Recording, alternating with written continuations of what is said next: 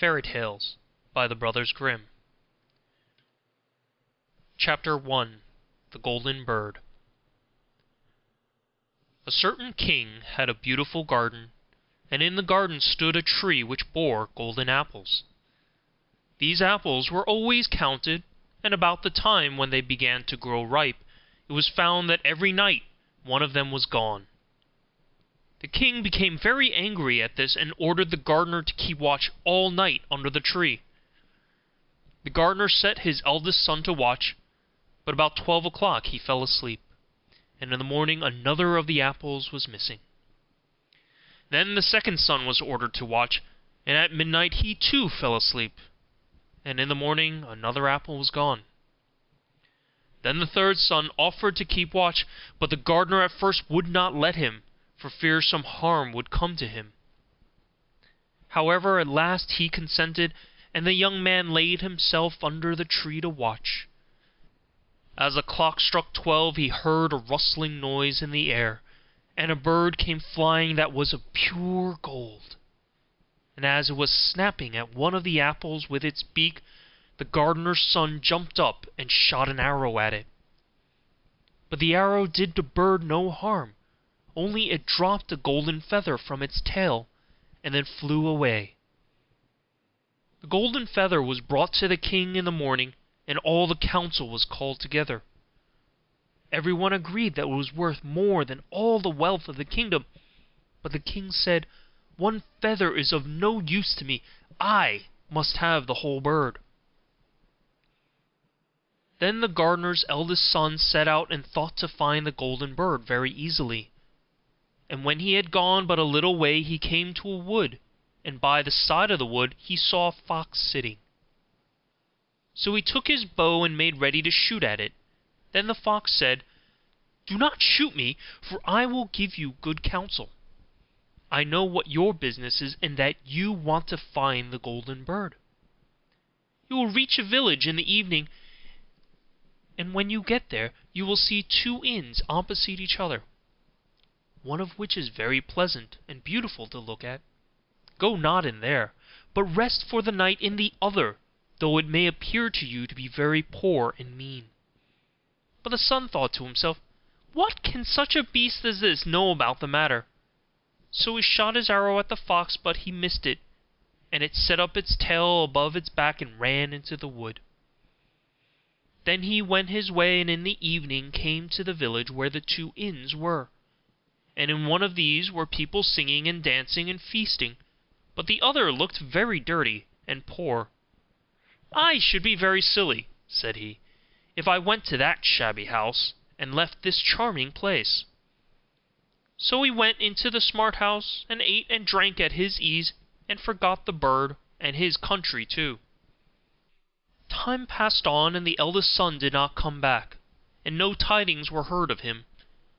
The second son set out, and the same thing happened to him. He met the fox, who gave him the good advice. But when he came to the two inns, his eldest brother was standing at the window where the merrymaking was, and called to him to come in. He could not withstand the temptation, but went in, and forgot the golden bird and his country in the same manner. Time passed on again, and the youngest son too wished to set out into the wild world, to seek for the golden bird. But his father would not listen to it for a long while, for he was very fond of his son, and was afraid that some ill luck might happen to him also, and prevent his coming back. However, at last it was agreed he should go, for he would not rest at home, and he came to the wood. He met the fox, and heard the same good counsel. But he was thankful to the fox, and did not attempt his life as his brothers had done. So the fox said, "Sit upon my tail, and you will travel faster." So he sat down, and the fox began to run, and away they went over stock and stone so quick that their hair whistled in the wind. When they came to the village, the son followed the fox's counsel, and without looking about him went to the shabby inn, and rested there all night at his ease. In the morning came the fox again, and met him as he was beginning his journey, and said, "Go straight forward till you come to a castle. before which lie a whole troop of soldiers fast asleep and snoring. Take no notice of them, but go into the castle, and pass on and on till you come to a room where the golden bird sits in a wooden cage. Close by it stands a beautiful golden cage, but do not try to take the bird out of the shabby cage and put it in the handsome one, otherwise you will repent it." Then the fox stretched out his tail again, and the young man sat himself down, and away they went over stock and stone till their hair whistled in the wind. Before the castle gate all was as the fox had said, so the son went in and found the chamber where the golden bird hung in a wooden cage, and below stood the golden cage, and the 3 golden apples that had been lost lying close by it. Then thought he to himself, "It will be a very droll thing to bring away such a fine bird in this shabby cage." So he opened the door and took hold of it, and put it in the golden cage. But the bird set up such a loud scream that all the soldiers awoke, and they took him prisoner and carried him before the king. The next morning the court sat to judge him, and when all was heard, it sentenced him to die, unless he could bring the king the golden horse, which could run as swiftly as the wind. And if he did this, he was to have the golden bird given him for his own. So he set out once more on his journey, sighing and in great despair, when on a sudden his friend the fox met him, and said, "You see now what has happened on account of you not listening to my counsel. I will still, however, tell you how to find the golden horse, if you will do as I bid you. You must go straight on till you come to the castle where the horse stands in his stall. By his side will lie the groom fast asleep and snoring. Take away the horse quietly, but be sure to put the old leathern saddle upon him, and not the golden one that is close by it." Then the son sat down on the fox's tail, and away they went over stock and stone till their hair whistled in the wind. All went right, and the groom lay snoring with his hand upon the golden saddle. But when the son looked at the horse, he thought it a great pity to put the leather saddle upon it. "I will give him the good one," said he. "I am sure he deserves it." As he took up the golden saddle, the groom awoke and cried out so loud that the guards ran in and took him prisoner. And in the morning he again was brought before the court to be judged, and was sentenced to die. But it was agreed that if he could bring thither the beautiful princess, he should live, and have the bird and the horse given him for his own. Then he went his very way sorrowful, but the old fox came and said, "Why did you not listen to me? If you had, you would have carried away both the bird and the horse. Yet will I once more give you counsel. Go straight on, and in the evening you will arrive at a castle. At 12 o'clock at night the princess goes to the bathing house. Go up to her and give her a kiss, and she will let you lead her away. But take care you do not suffer her to go and take leave of her father and mother." Then the fox stretched out his tail, and so away they went over stock and stone till their hair whistled again.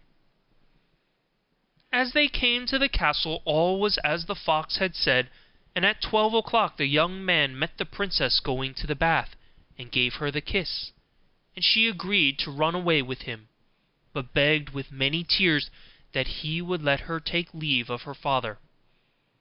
At first he refused, but she wept still more and more, and fell at his feet, till at last he consented. But the moment she came to her father's house, the guard awoke, and he was taken prisoner again.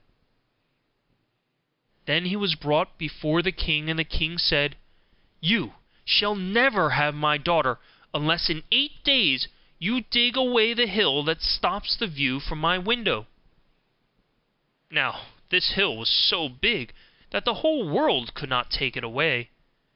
And when he had worked for 7 days, and had done very little, the fox came and said, Lie down and go to sleep. I will work for you." And in the morning he awoke, and the hill was gone.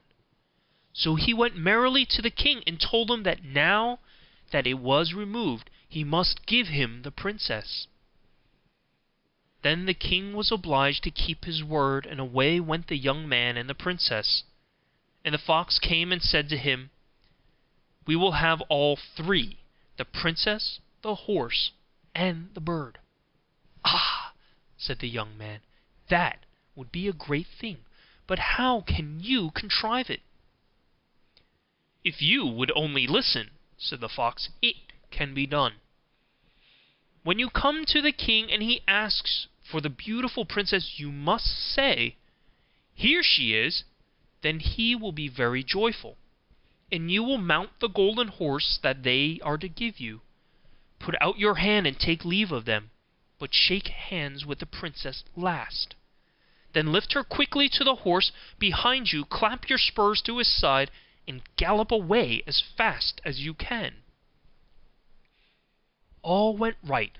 Then the fox said, "When you come to the castle where the bird is, I will stay with the princess at the door, and you will ride in and speak to the king.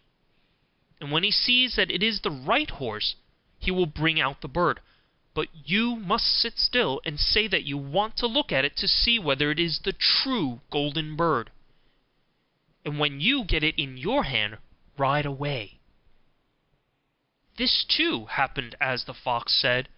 They carried off the bird, and the princess mounted again, and they rode on to a great wood. Then the fox came and said, "Pray kill me, and cut off my head and my feet."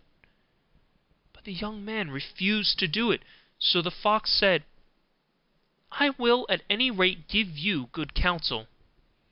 Beware of two things. Ransom no one from the gallows, and sit down by the side of no river." Then away he went.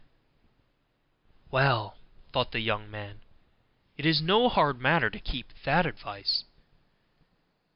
He rode on with the princess till at last he came to the village where he had left his two brothers, and there he heard a great noise and uproar. And when he asked what was the matter, the people said, "Two men are going to be hanged." As he came nearer, he saw that the two men were his brothers, who had turned robbers. So he said, "Cannot they in any way be saved?" But the people said no, unless he would bestow all his money upon the rascals, and buy their liberty. Then he did not stay to think about the matter, but paid what was asked, and his brothers were given up, and went on with him towards their home. And as they came to the wood where the fox first met them, it was so cool and pleasant that the two brothers said, "Let us sit down by the side of the river and rest a while to eat and drink." So he said, "Yes," and forgot the fox's counsel, sat down on the side of the river, and while he suspected nothing, they came behind and threw him down the bank, and took the princess, the horse, and the bird, and went home to the king their master, and said, "All this we have won by our labour."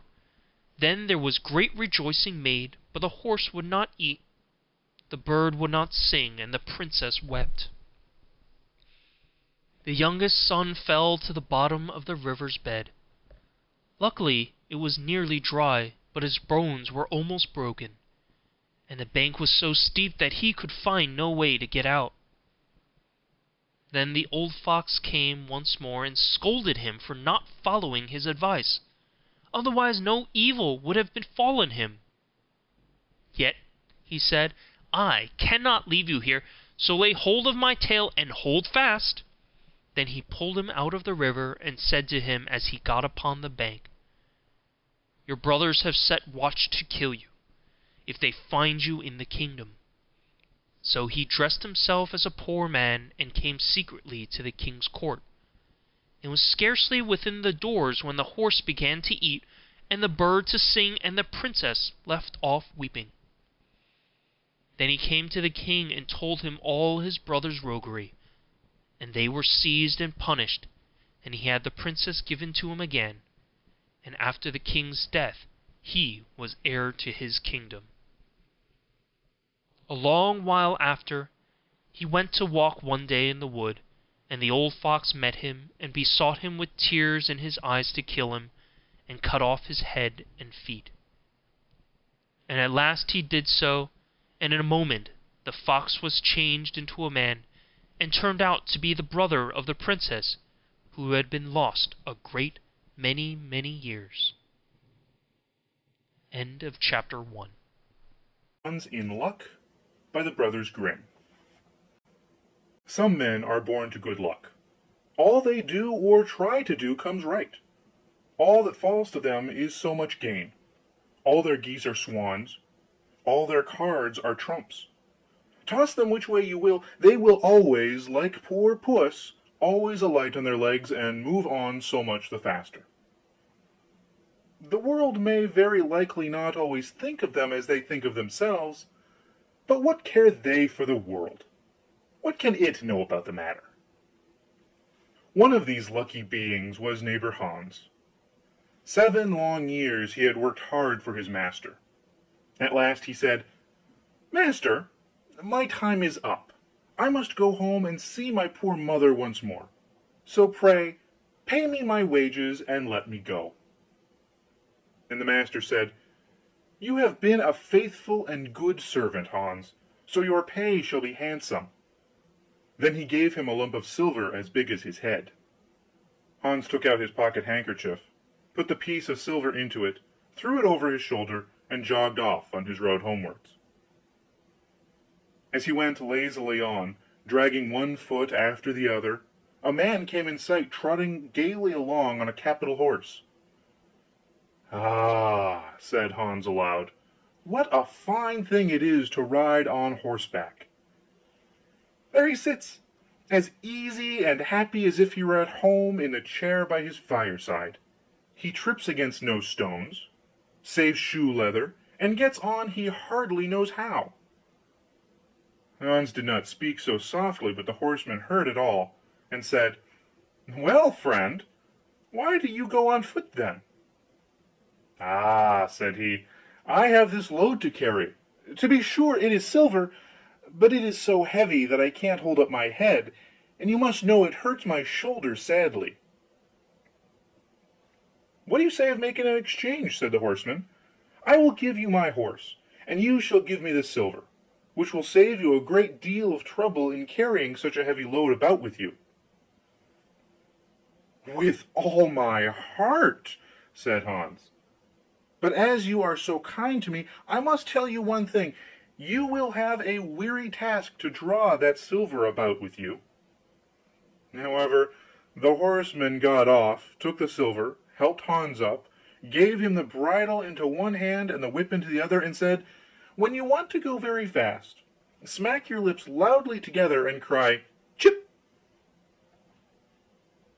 Hans was delighted as he sat on the horse, drew himself up, squared his elbows, turned out his toes, cracked his whip, and rode merrily off, one minute whistling a merry tune, and another singing, "No care and no sorrow, a fig for the morrow, we'll laugh and be merry, sing neigh down Derry." After a time he thought he should like to go a little faster, so he smacked his lips and cried, "Jip!" Away went the horse full gallop, and before Hans knew what was about he was thrown off, and lay on his back by the roadside. His horse would have run off if a shepherd who was coming by, driving a cow, had not stopped it. Hans soon came to himself and got upon his legs again, sadly vexed, and said to the shepherd, "This riding is no joke when a man has the luck to get upon a beast like this, that stumbles and flings him off as if it would break his neck. However, I'm off now once for all. I like your cow now a great deal better than this smart beast that played me this trick, and has spoiled my best coat, you see in this puddle, which, by the way, smells not very like a nosegay. One can walk along at one's leisure behind that cow, keep good company, and have milk, butter, and cheese every day into the bargain. What would I give to have such a prize?" "Well," said the shepherd, If you're so fond of her, I will change my cow for your horse. I like to do good to my neighbors, even though I lose by it myself." "Done," said Hans, merrily.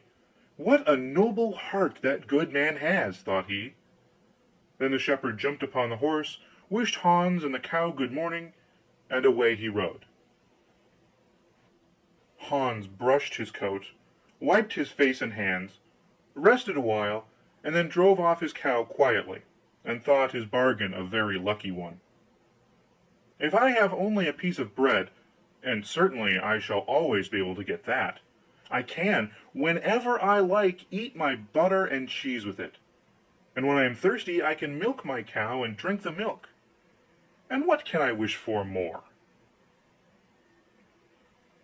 When he came to an inn, he halted, ate up all his bread, and gave away his last penny for a glass of beer. When he had rested himself he set off again, driving his cow towards his mother's village. But the heat grew greater as soon as noon came on, till at last, as he found himself on a wide heath that would take him more than an hour to cross, he began to be so hot and parched that his tongue clave to the roof of his mouth. "I can find a cure for this," thought he. "Now I will milk my cow and quench my thirst."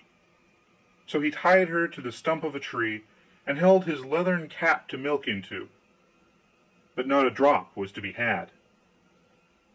Who would have thought that this cow, which was to bring him milk and butter and cheese, was all that time utterly dry? Hans had not thought of looking to that.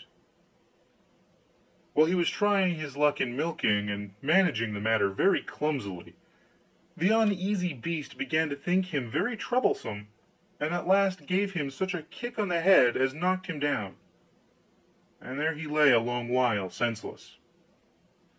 Luckily a butcher soon came by, driving a pig in a wheelbarrow. "What is the matter with you, my man?" said the butcher, as he helped him up. Hans told him what had happened, how he was dry and wanted to milk his cow, but found that the cow was dry too. Then the butcher gave him a flask of ale, saying, "There, drink and refresh yourself. Your cow will give you no milk. Don't you see she is an old beast, good for nothing but the slaughterhouse?" "Alas, alas," said Hans, "who would have thought it? What a shame to take my horse and give me only a dry cow. If I kill her, what will she be good for? I hate cow beef. It is not tender enough for me. If it were a pig, now, like that fat gentleman you are driving along at his ease, one could do something with it. It would at any rate make sausages." "Well," said the butcher, "I don't like to say no when one is asked to do a kind, neighborly thing. To please you, I will change and give you my fine fat pig for the cow." "Heaven reward you for your kindness and self-denial," said Hans, as he gave the butcher the cow, and taking the pig off the wheelbarrow drove it away, holding it by the string that was tied to its leg. So on he jogged, and all seemed now to go right with him. He had met with some misfortunes, to be sure, but he was now well repaid for all. How could it be otherwise with such a travelling companion as he had at last got? The next man he met was a countryman carrying a fine white goose. The countryman stopped to ask what was o'clock, and this led to further chat, and Hans told him all his luck, how he had so many good bargains, and how all the world went gay and smiling with him. The countryman began to tell his tale, and said he was going to take the goose to a christening. "Feel," said he, "how heavy it is, and yet it is only 8 weeks old. Whoever roasts and eats it will find plenty of fat upon it, it has lived so well." "You're right," said Hans, as he weighed it in his hand, "but if you talk of fat, my pig is no trifle." Meantime the countryman began to look grave, and shook his head. "Hark ye," said he, "my worthy friend, you seem a good sort of fellow, so I can't help doing you a kind turn. Your pig may get you into a scrape. In the village I just came from, the squire has had a pig stolen out of his sty. I was dreadfully afraid, when I saw you, that you had got the squire's pig.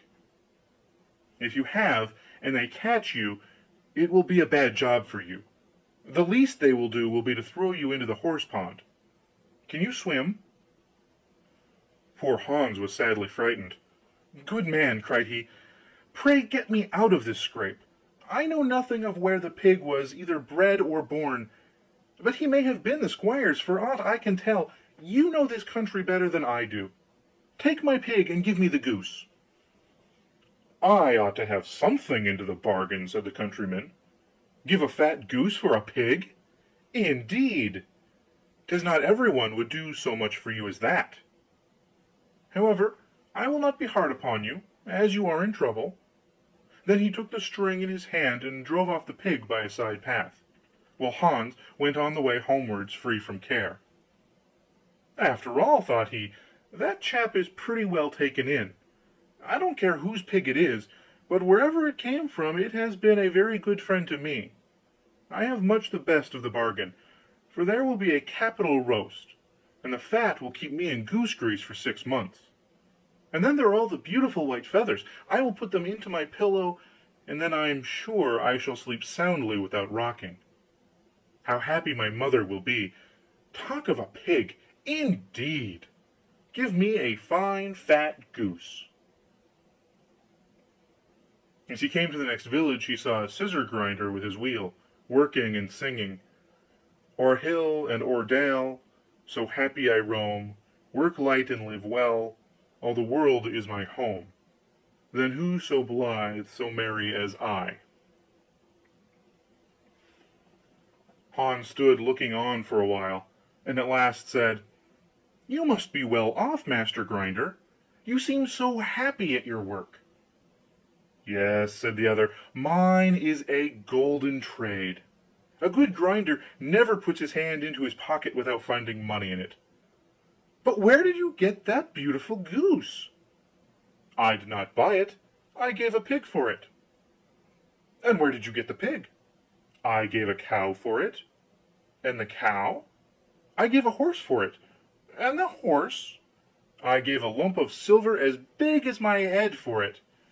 "And the silver?" "Oh, I worked hard for that 7 long years." "You have thriven well in the world hitherto," said the grinder.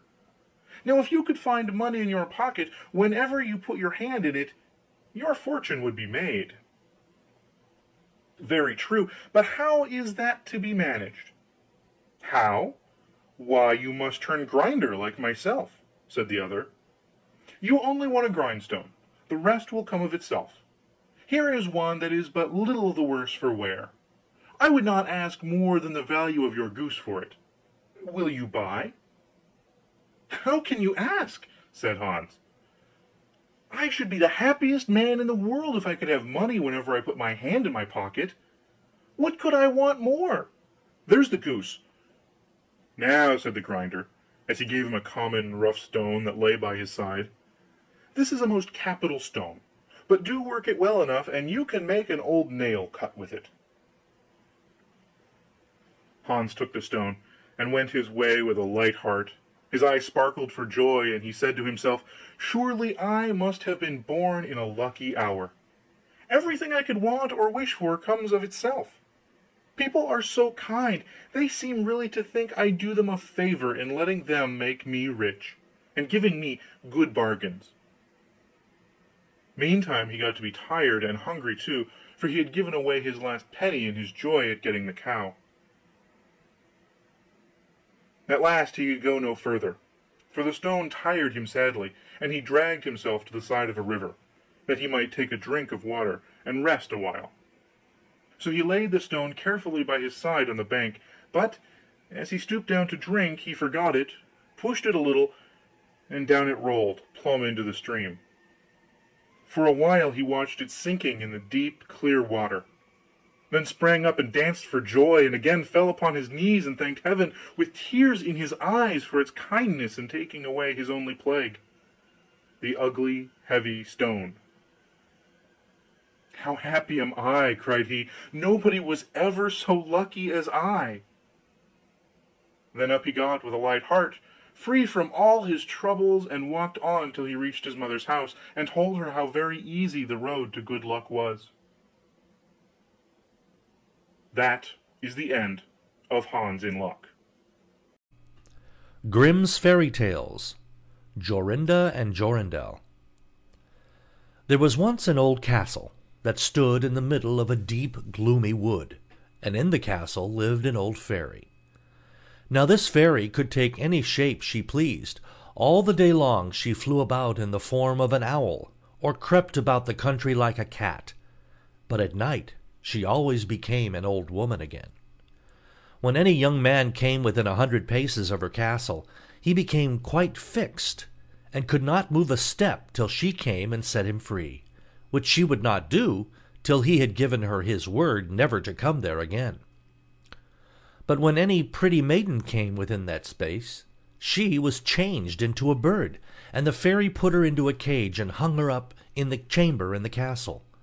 There were 700 of these cages hanging in the castle, and all with beautiful birds in them. Now there was once a maiden whose name was Jorinda. She was prettier than all the pretty girls that ever were seen before, and a shepherd lad, whose name was Jorindel, was very fond of her, and they soon were to be married.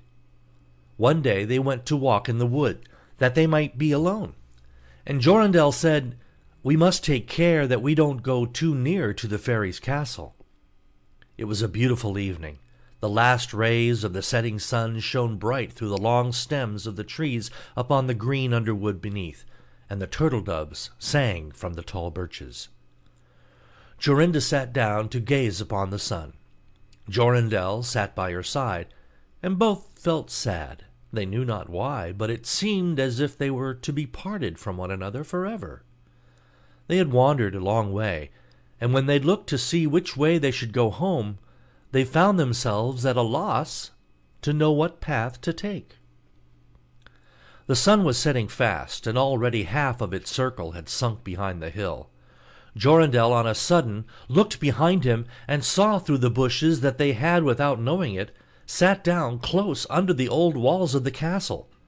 Then he shrank for fear, turned pale, and trembled. Jorinda was just singing. The ring-dove sang from the willow spray, well-a-day, well-a-day. He mourned for the fate of his darling mate, well-a-day, when her song stopped suddenly. Jorindel turned to see the reason, and beheld his Jorinda changed into a nightingale, so that her song ended with a mournful jug-jug. An owl with fiery eyes flew 3 times round them, and 3 times screamed, "To-hoo! To-hoo! To-hoo!" Jorindel could not move. He stood fixed as a stone, and could neither weep, nor speak, nor stir hand or foot. And now the sun went quite down, the gloomy night came. The owl flew into a bush, and a moment after the old fairy came forth, pale and meagre, with staring eyes, and a nose and a chin that almost met one another.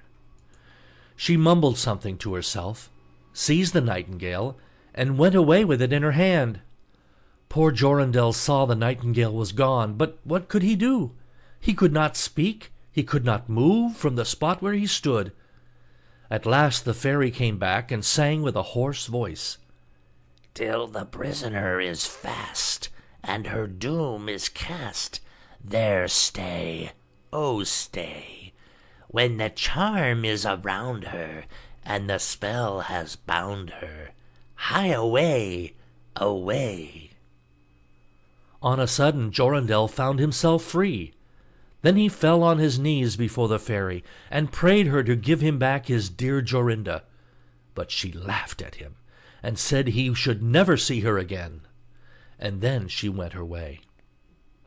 He prayed, he wept, he sorrowed, but all in vain. "Alas," he said, "what will become of me?" He could not go back to his own home, so he went to a strange village, and employed himself in keeping sheep. Many a time did he walk round and round as near to the hated castle as he dared go, but all in vain. He heard or saw nothing of Jorinda. At last he dreamed one night that he found a beautiful purple flower, and that in the middle of it lay a costly pearl. And he dreamt that he plucked the flower, and went with it in his hand into the castle, and that everything he touched with it was disenchanted, and that there he found his Jorinda again. In the morning when he awoke, he began to search over hill and dale for this pretty flower, and 8 long days he sought for it in vain. But on the 9th day, early in the morning, he found the beautiful purple flower, and in the middle of it was a large dewdrop, as big as a costly pearl. Then he plucked the flower, and set out and travelled day and night, till he came again to the castle. He walked nearer than 100 paces to it, and yet he did not become fixed as before, but found that he could go quite close up to the door. Jorindel was very glad indeed to see this. Then he touched the door with the flower, and it sprang open, so that he went in through the court, and listened when he heard so many birds singing. At last he came to the chamber where the fairy sat, with the 700 birds singing in the 700 cages. When she saw Jorindel, she was very angry, and screamed with rage, but she could not come within 2 yards of him, for the flower he held in his hand was his safeguard. He looked around at the birds, but alas, there were many, many nightingales, and how then should he find out which was his Jorinda? While he was thinking what to do, he saw the fairy had taken down one of the cages, and was making the best of her way off through the door. He ran or flew after her, touched the cage with the flower, and Jorinda stood before him, and threw her arms round his neck, looking as beautiful as ever, as beautiful as when they walked together in the wood. Then he touched all the other birds with the flower, so that they all took their old forms again, and he took Jorinda home, where they were married, and lived happily together many years. And so did a good many other lads, whose maidens had been forced to sing in the old fairies' cages by themselves much longer than they had liked. End of Jorinda and Jorindel.